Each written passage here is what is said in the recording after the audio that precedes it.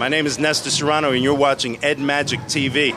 It's simple to see, it's Ed Magik TV, so the world can believe it's Ed Magik TV. I want to find out what this whole video game thing is all about. My brother-in-law is an animator. He loves video games. I told him I was going to come out here and represent.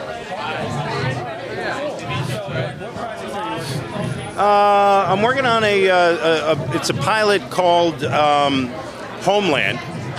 And I just finished an episode of Chase, and I got one more episode of 90210 I just did a little while ago, and like that. 90210. I did 7 of those so far. Come on, like you don't know. It's your favorite show. Come on. I'm not with the time. Right. So what inspires you to do what you do? Well, the truth, originally I wanted to meet girls.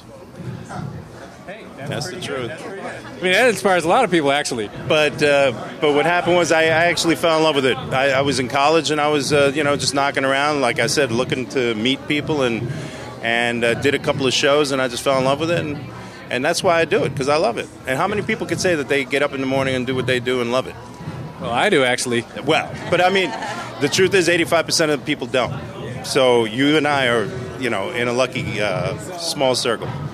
All right, so in your career, I don't know if you've encountered any obstacles, but if you've encountered any,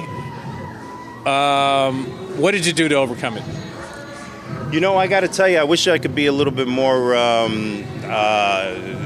dramatic, but the truth is, I've been really fortunate. I mean, I haven't been typecast, except for, I'm the bad guy a lot of the times, but that's good. It's fun. I enjoy being the bad guy.